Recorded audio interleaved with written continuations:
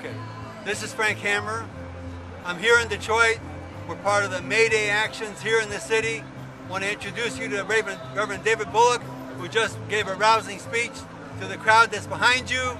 Reverend David Bullock, why did you participate here today on May Day, and what's this important for Detroit? Well, Frank, thank you, for being a part of organizing this.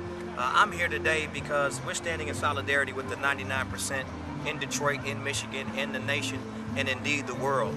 Detroit is ground zero for the war on poverty. It's ground zero for the war for democracy, and it's ground zero for the war for the direction of public policy. We've seen with Public Act 4 that we have public policy that is making the vote null and void.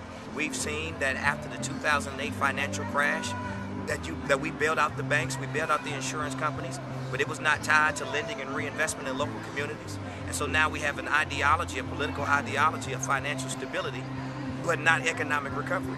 And so we're here today to say we're raising our voices. We need economic recovery. We need reinvestment, green jobs, but that takes investment by the federal government and by the state government. We need to tackle the achievement gap in public education, not promoting charters and online schools, but stabilizing traditional public education, which is a right for all citizens. That takes reinvestment. That takes a public policy direction that cares about citizens versus corporations and people versus profits, and that's why we're here today.